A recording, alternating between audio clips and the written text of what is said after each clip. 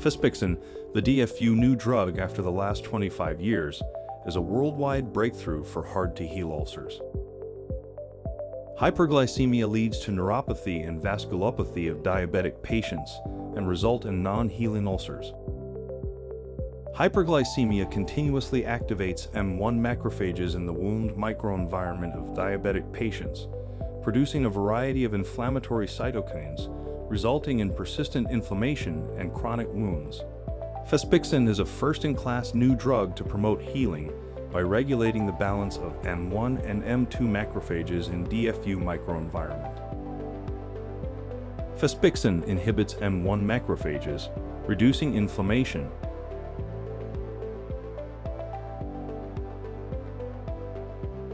and also activates adipose precursors to produce chemokines,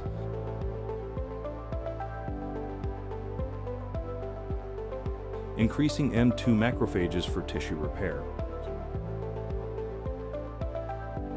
enhancing wound healing, promote granulation, epidermal cell proliferation, migration, and reepithelialization. Fespixon, topical macrophage regulator, has demonstrated its convenience of use and superior efficacy compared to hydrofiber dressing. The international Phase 3 randomized controlled trials were carried out. 60.7% of patients achieved wound closure in 16 weeks. Unlike the dressing, which only provide moisture for ulcer management, Fespixon's unique mechanism can regulate the immune environment of the ulcer to reach significant efficacy and safety in patients with plantar ulcers or high HbA1c level. Phase 3 clinical trials were carried out with 236 subjects from the US, Taiwan, and China. Fespixon has been approved as new drug in many regions and under regulatory submissions for the global market.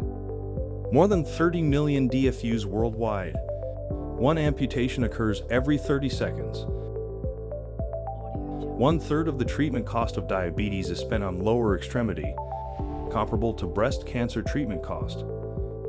Versus moist wound healing, Fespixon can be cost-effective and even cost-saving. This will reduce the need for surgery and hospitalization and prevent amputation. Fespixon, breakthrough for hard-to-heal ulcers.